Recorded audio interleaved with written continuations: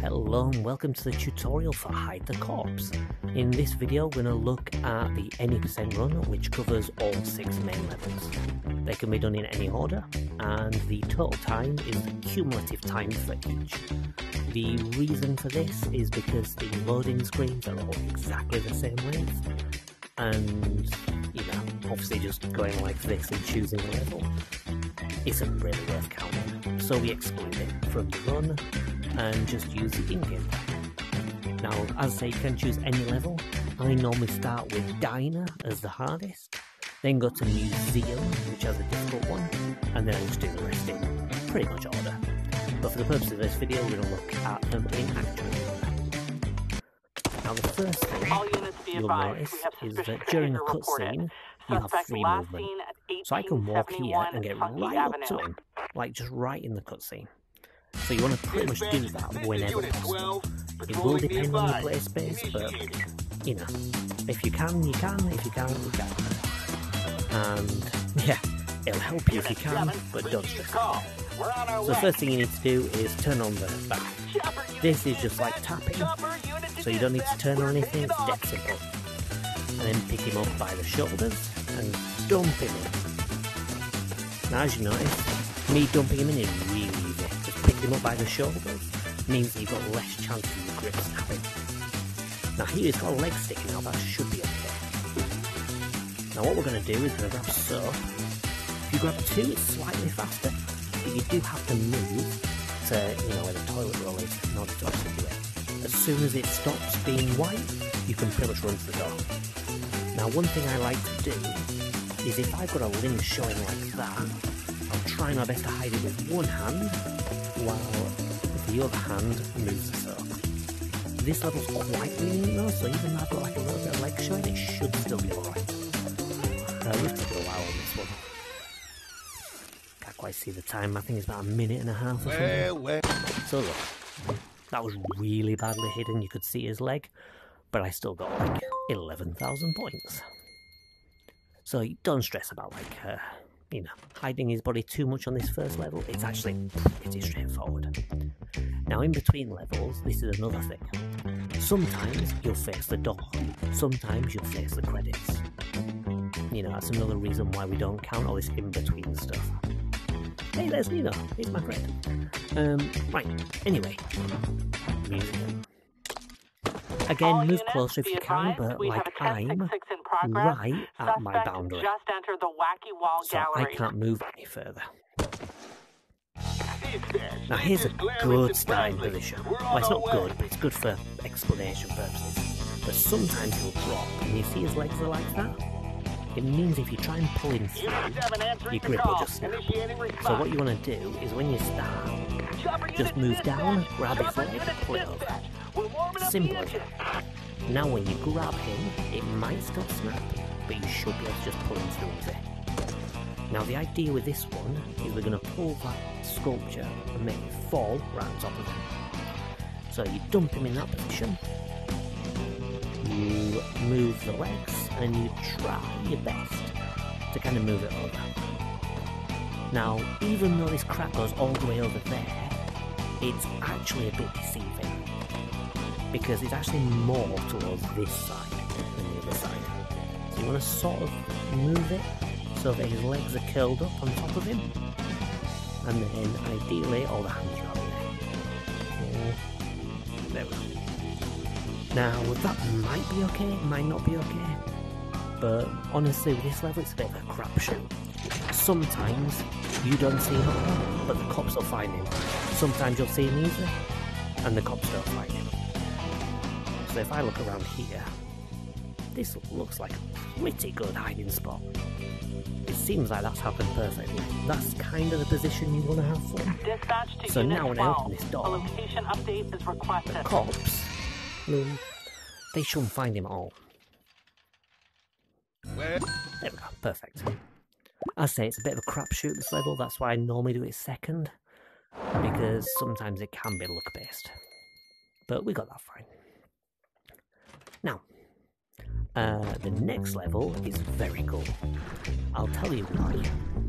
It's because there's a quick trick on here, which means you can beat it pretty much consistently in a run in 5 seconds or less.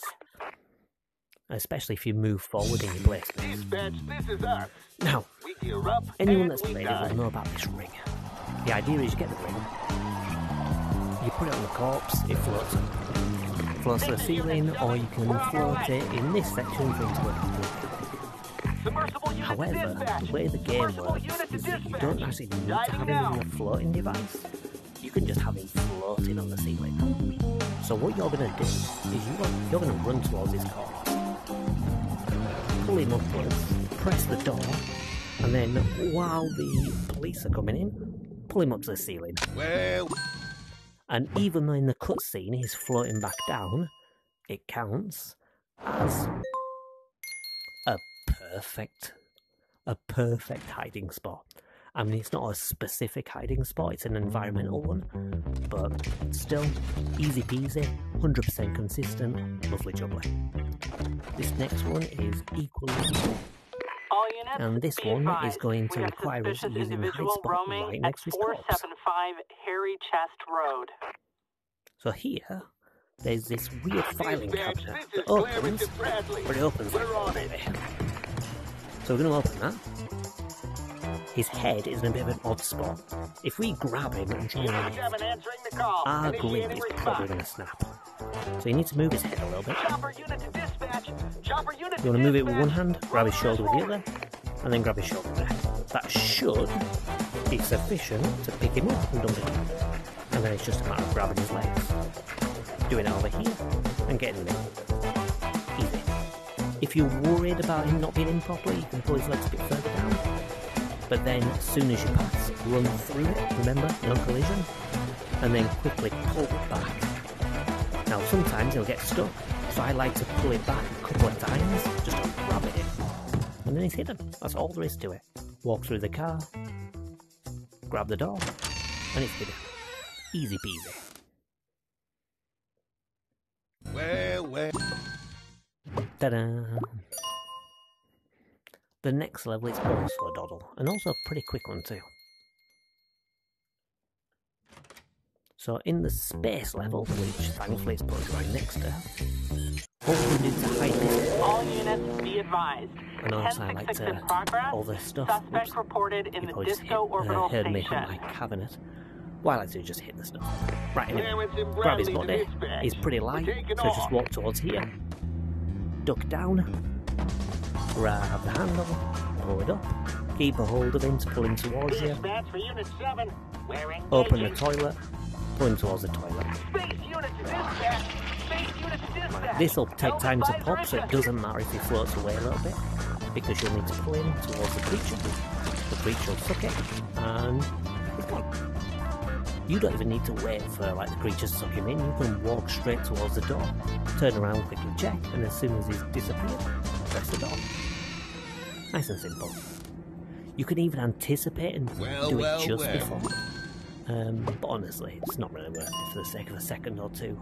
If you're going for a world record, sure, but honestly, it's a nice straightforward spot. Now we move on to the difficult level of the run, the one that's truly difficult, and that's Diner. Now Diner is my nemesis. This is why I do Diner first, just because getting him hidden is such a pain. So I'll try my best to explain this, but honestly, it's one of those difficult levels. So what we're going to do is we're going to put him over there in the extractor. The reason being is because his extractor does a lot of the lifting.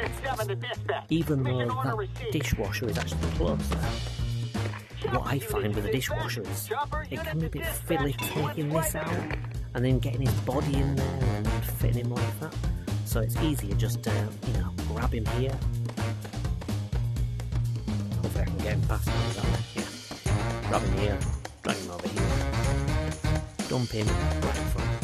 Open the extractor fan, grab him by the shoulders, and then just walk through the extractor fan to help get him through. Okay, and if you're lucky, you can just grab this with both hands, pull it up, keep one hand up there, and close.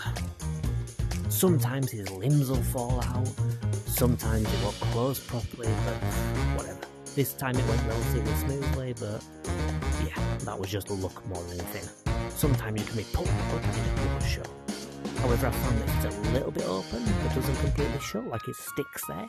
That's good enough. If it's completely open, doesn't work. I've even tried bin bags and throwing them up there to try and block it. Doesn't work.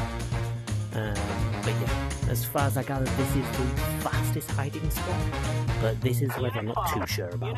So if you want to experiment with any level, this is the one I'm really not sure. So anyway, do that. And then of course, there's a nice bar here with all this toast and bacon and stuff. And we can just walk through. So walk through it, grab the door, and the run ends. That's literally it. I actually did that pretty fast, even while I'm talking. But yeah, the time ends as soon as you open the final door, but, you know, don't stress about that. Because as I say, we've got all these different timers. And when it says it's got so much time left, you just add all those up together. And jobs are good. Anyway, that's the tutorial for Hide the Corpse. Really, really fun game.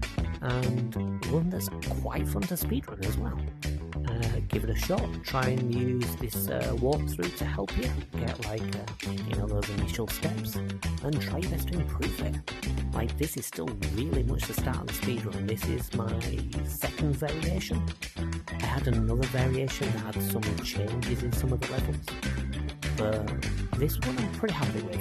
And I say, apart from that one level, I'm happy with this route. So until someone, including myself, manages to find a new route, this should be a good starting point for anyone wanting to speedrun again. Anyway, good luck. Hope you can get a world record.